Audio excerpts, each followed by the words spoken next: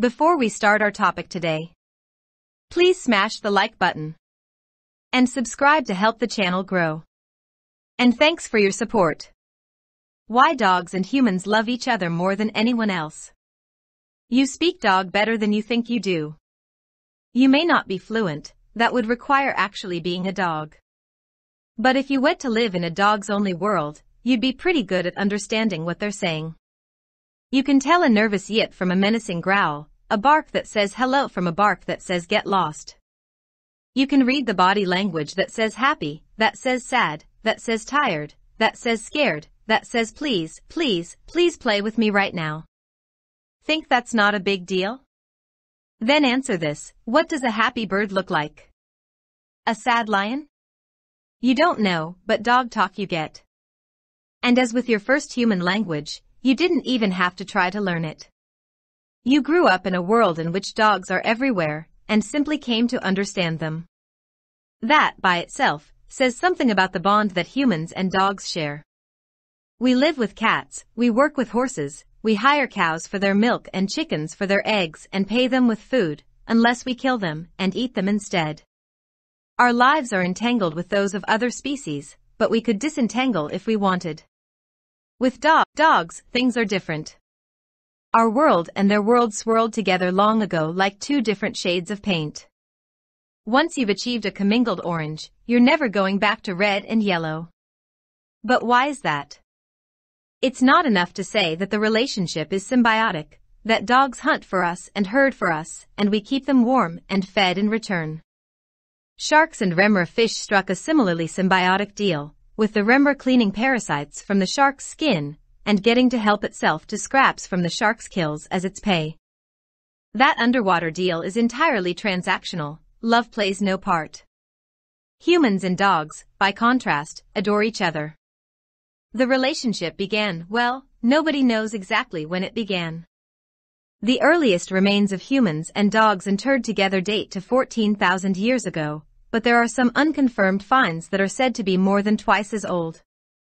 The larger point is the meaning of the discoveries. We lived with dogs and then chose to be buried with them. Imagine that. It was only by the tiniest bit of genetic chance that our cross-species union was forged at all. Dogs and wolves share 99.9% of their mitochondrial DNA, the DNA that's passed down by the mother alone, which makes the two species nearly indistinguishable. But elsewhere in the genome, there are a few genetic scraps that make a powerful difference. On chromosome 6 in particular, investigators have found 3 genes that code for hypersociability, and they are in the same spot as similar genes linked to similar sweetness in humans. Our ancestors didn't know what genes were many millennia ago, but they did know that every now and then, 1 or 2 of the mid-sized scavengers with the long muzzles that came nosing around their campfires would gaze at them with a certain attentiveness, a certain loving neediness, and that it was awfully hard to resist them. So they welcomed those few in from the cold, and eventually came to call them dogs, while the animals close kin that didn't pull the good genes, the ones we would come to call wolves or jackals or coyotes or dingoes, would be left to make their way in the state of nature in which they were born. When humans ourselves left the state of nature, our alliance with dogs might well have been dissolved. If you didn't need a working dog, and fewer people did, the ledger went out of balance. We kept paying dogs their food and shelter salary, but we got little that was tangible in return.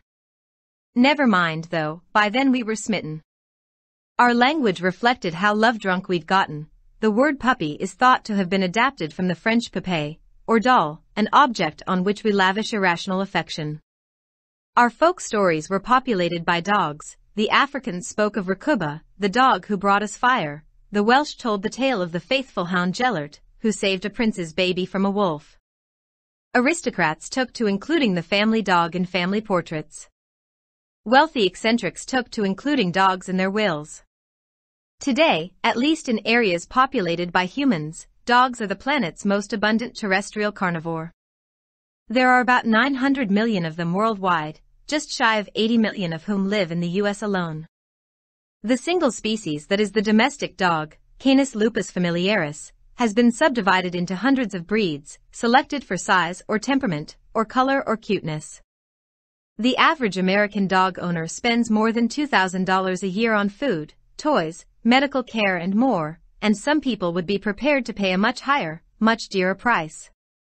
When Hurricane Katrina struck New Orleans in 2005, so many people refused to evacuate without their dogs that Congress passed a law requiring disaster preparedness plans to make accommodations for pets. What's the first thing that happens when you walk into your house after a day at work? You might be tired and ready for a drink, but the greeting from your dog suggests he's been waiting by the door for you all day. Tail wagging, jumping around, slobbery kisses, and the bringing of toys. You look into his happy face and suddenly you don't feel so tired. Where has this bond between humans and dogs come from? And do you know about the disease that changed that developing bond? The disease was rabies, and it had an immense impact. Back to the beginning.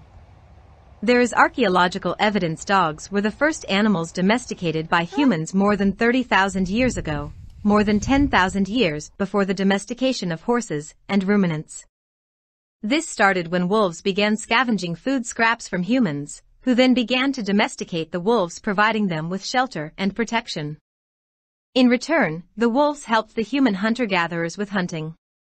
As these domesticated wolves were breeding, over 1,000 of years they became dogs as we know them today. Alongside evolution of the wolf's physiology, there is evidence of the developing bond between humans and what we now call dogs. At a burial site in Predmosty, Czech Republic, a dog was discovered buried with a bone, believed to be from a mammoth, carefully placed in his mouth after death. It is believed to be 32,000 years old. In Oberkassel, Germany, the skeleton of a disabled dog was buried with the bodies of a man and of a woman. Radiocarbon dating puts this at about 14,300 years ago. This is a unique early example of the developing connection, beyond viewing dogs for practical purposes only. Other early dog burial sites were discovered in many other places. The mummified black dog of Tumat in Russia is thought to be 12,450 years old, and in Israel at the Ein Mallah HaNatufian settlement, there are 12 individuals buried, one with their hand resting on the body of a small puppy, dating back at least 12,000 years. From at least 6,000 years ago dogs were deified in many leading civilizations, Anubis in Egypt, Xochitl for the Mayas, Cerberus for the Greeks.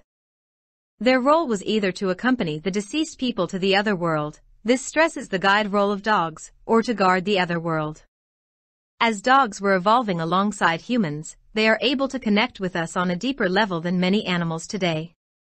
And along came the connection between rabies and dogs.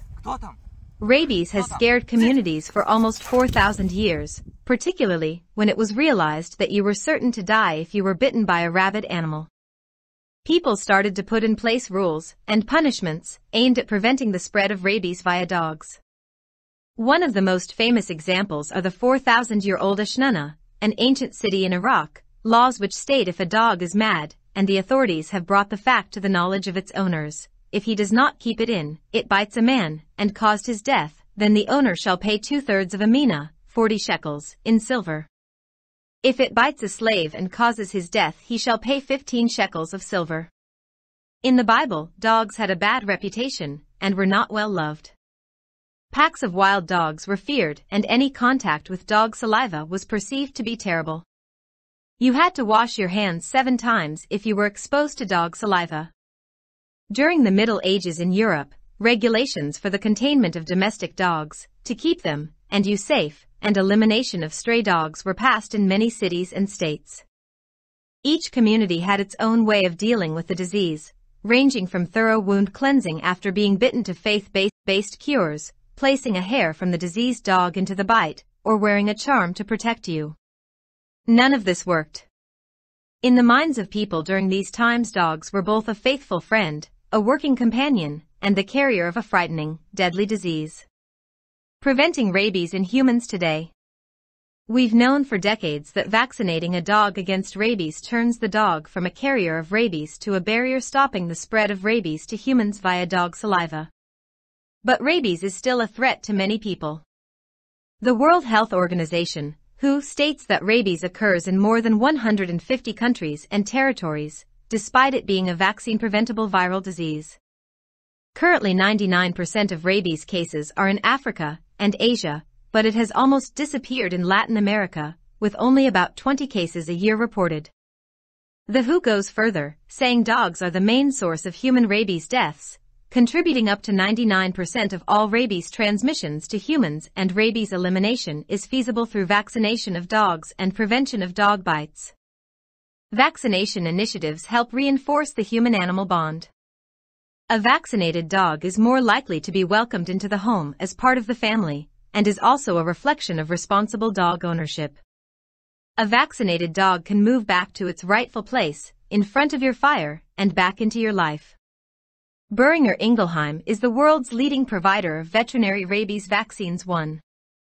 As part of the Our Making More Health program, we have started a pilot project which aims to raise awareness and knowledge of rabies in Nepal and establish local self-sustaining methodologies and processes. Dogs are so much cooler than people in every single way imaginable. That's not to say that humans are entirely awful, despite the fact that so many just are, but it is to say that even if we tried really, really hard, none of us will ever be as cool as dogs. We will never be as loyal, as beautiful, as sweet, and as loving as a dog. We just aren't equipped to handle life the way that dogs do, and that's why dogs will always